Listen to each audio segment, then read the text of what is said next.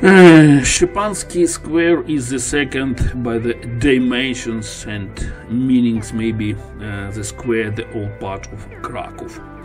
It was settled initially in the beginning of 19th century when the medieval church, which used to stay here, the medieval church of Saint Stephen, dismantled.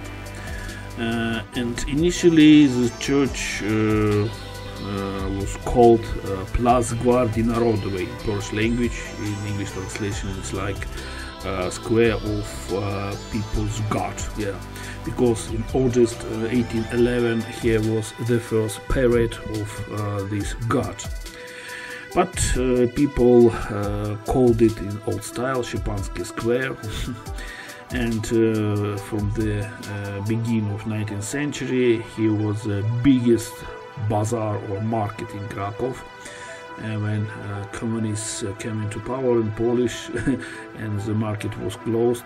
From the middle of 20th century up to 2007 here was very big car parking, and lately the car parking was closed, and now in 2010 here was reconstruction of this square. As you saw in the summertime, here is a light musical fountain. So it's at the winter time, of course fountain is closed, and as you saw there are some lighting with some figures of animals with light.